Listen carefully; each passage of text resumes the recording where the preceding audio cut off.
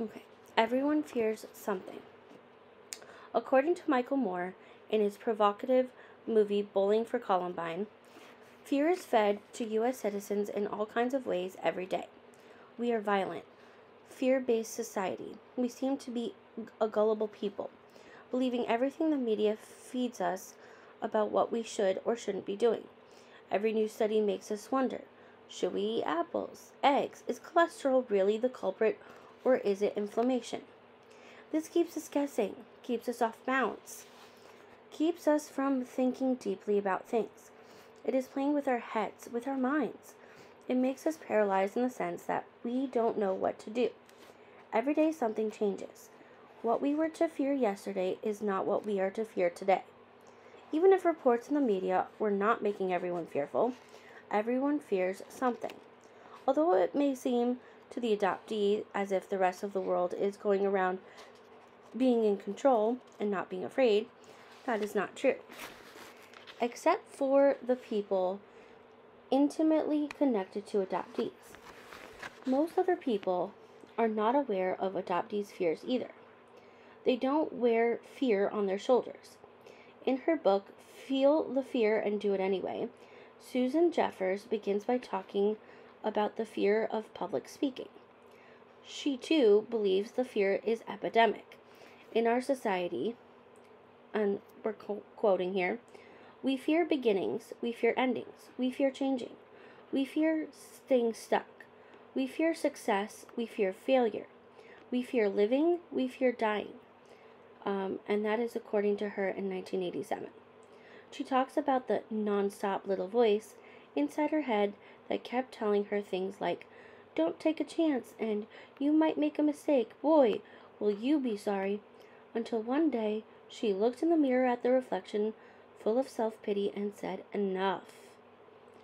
This is similar to the epiphany that Rhonda Britton had 2 decades after the grisly death of her parents.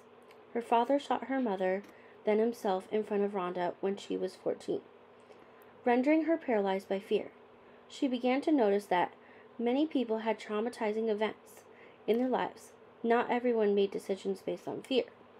She decided to research what made the difference and wrote the book on the subject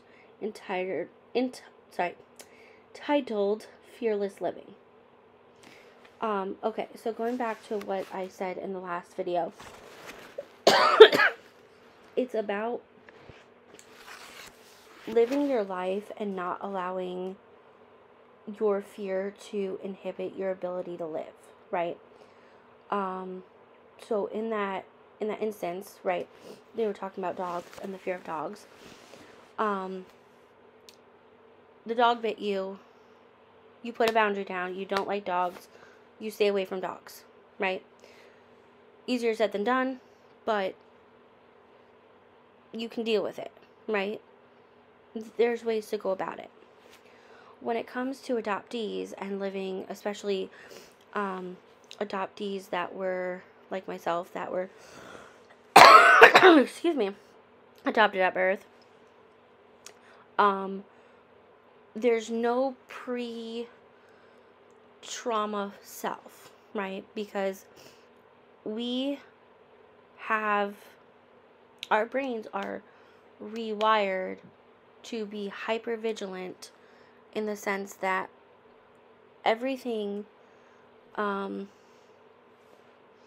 affects us, whether we realize it or not. Now, can you overcome it? Of course we can, right? That is the point of healing. That is the point of your journey. That is why we are here, right? That's the point of my channel. We want to work on our own journey, right? So as I said in one of my videos, breaking it down and realizing that, hey, no matter what, it doesn't matter, right? It doesn't matter if my adoptive parents try to take credit. Will it bother me? Of course. But did they do the work? No. Will it matter if my biological parents take credit? No. Because, again, they didn't do the work. I did it. Right? So stop living in that fear and do what you enjoy, right? I know it's easier said than done. It definitely took me a long time to come to this. I will say that I came to this prior to returning to therapy, okay? Like, making that clear. But you got to get into that mindset of, if you want something to get done, you got to do it. If you're going to enjoy something, right? So, like, say you are a big gamer, right? And you enjoy playing video games, whether it's for fun or you want to make it into a career, do it. Nobody's going to stop you. Now, will people look at you weird because, like, oh, you play video games for a living? Maybe. People are going to look at everyone weird, right? I get comments all the time like, oh, you're a book nerd, or, oh, you're, a Disney adult, or, oh, you love cats, and so I don't take you seriously. You know what? They're going to find any excuse to not take me seriously, period. And if it was flipped on them to something that they like or they enjoy, then maybe they would realize. They just want an excuse to tear people down, okay? And I'm here to tell you that get out of that mindset. You gotta do you. I'm gonna be here for you. I'm gonna be your cheerleader. I'm gonna be your support team. Build up. Let's build up a connection. Let's build up a team. Celebrate. If you are, I know change is sometimes really hard, right? But if you want to move, if you want a new relationship, a new career, go back to school, whatever it may be, you want to make changes in your life, do it. Celebrate it. It could be something so small as, this seems so silly. Just gonna let you guys know. I had a weird thing about, like, I love pie, don't get me wrong, but, like, making pie was one of the bigger things that I, like, feared in baking. And then, when I went to culinary school, and I did it, it wasn't so bad. It wasn't bad at all. It was actually quite easy. Now, am I good at making pie?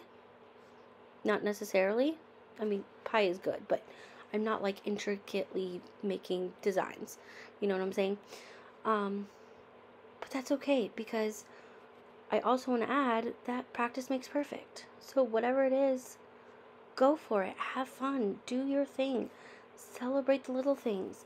Change the mindset and be that supportive person. Alright? Anyway, I will see you guys tomorrow for the next video.